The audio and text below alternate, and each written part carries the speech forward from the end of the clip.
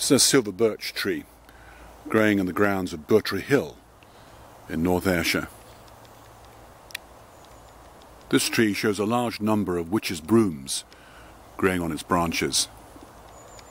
They vary in size,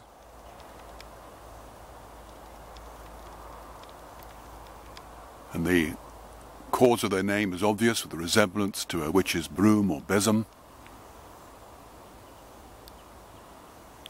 It's also said that they're caused by the witch at Halloween, their brooms touching the trees, and these growths result. They are found on a number of different species of tree, but birch trees in particular seem to be prone to them. They can grow to extraordinary sizes, but don't appear to cause any great harm to the tree itself.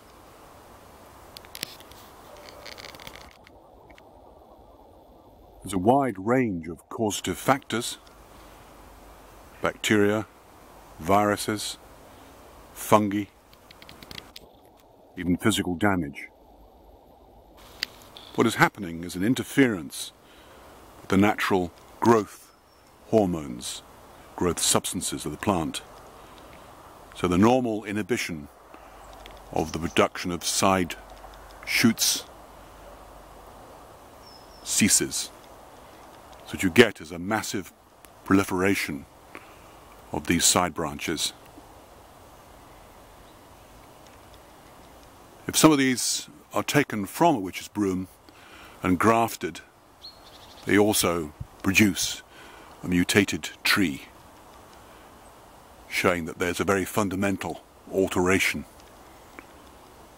within the tree itself.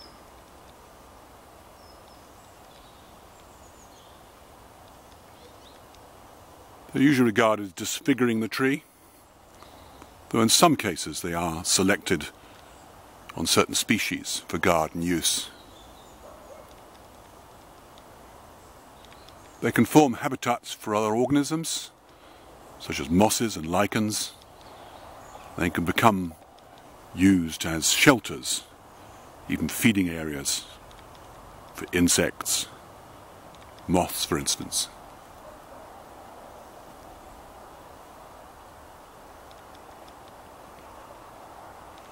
They're very common, often mistaken for bird nests.